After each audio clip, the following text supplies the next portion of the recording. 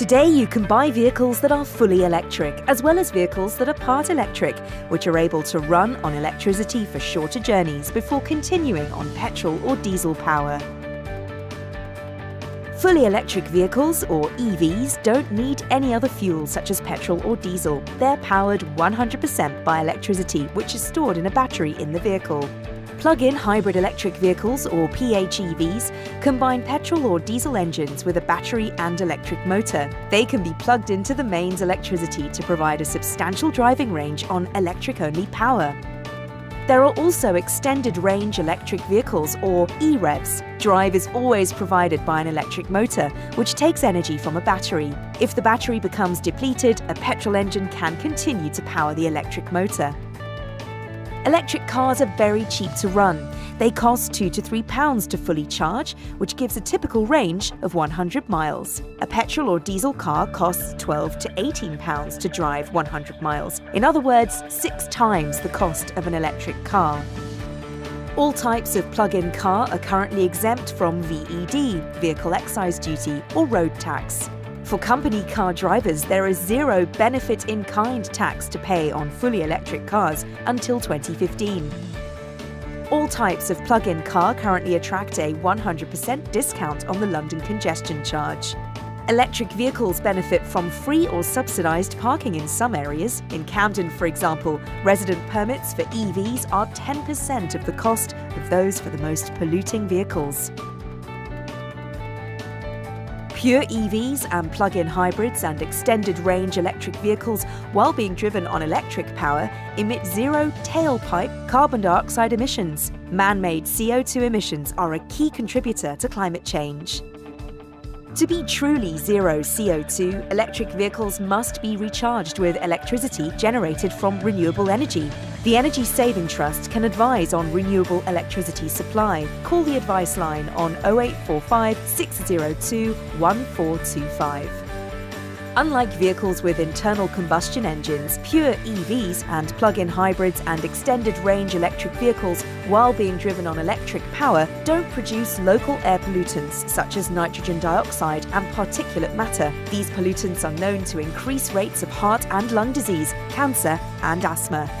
Electric vehicles have strong and smooth acceleration from rest. Modern electric cars easily keep pace with other traffic. Electric cars are almost silent, and because there's no clutch or gears, they're ideal to drive in cities.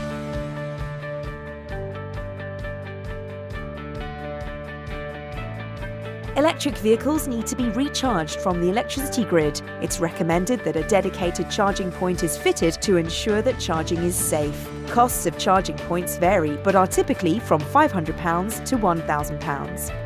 If you're considering charging from a domestic plug socket, ensure that your wiring is checked by a qualified electrician.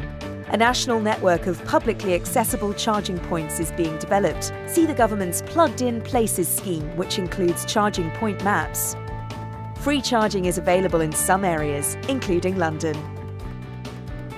The length of time it takes to charge an EV depends on the type of vehicle, how depleted the battery is, and the type of charge point used.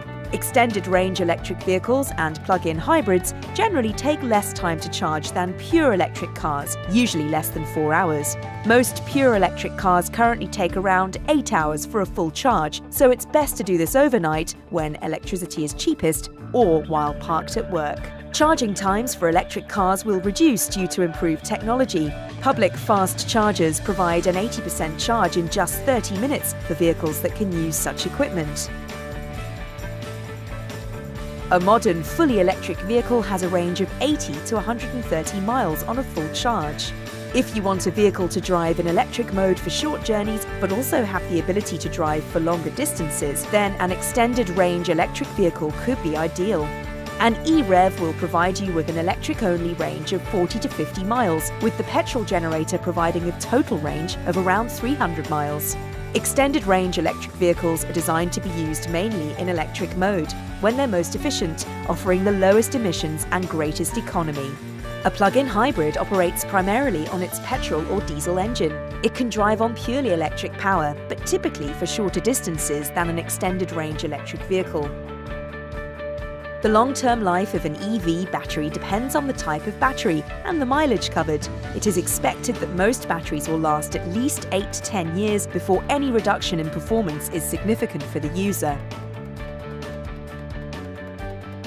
Although electric cars cost more upfront, their total ownership costs over the life of the vehicle are similar to conventional cars.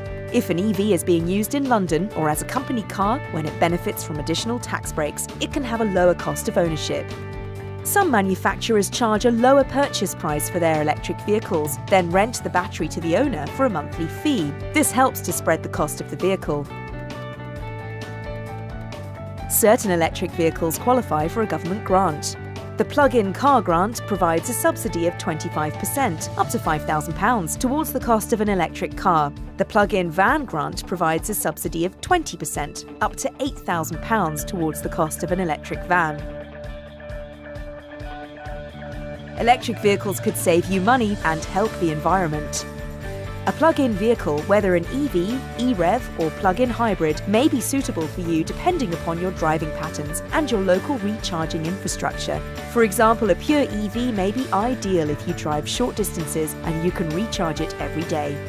The Energy Saving Trust can advise on choosing an appropriate car or van. Call the Transport Advice Line on 0845 602 1425 for free, impartial advice. The best way to know if a vehicle is right for you is to try one. Visit your local showroom or a green vehicle show. Businesses in some parts of London might be able to try vehicles through free trials with their local council.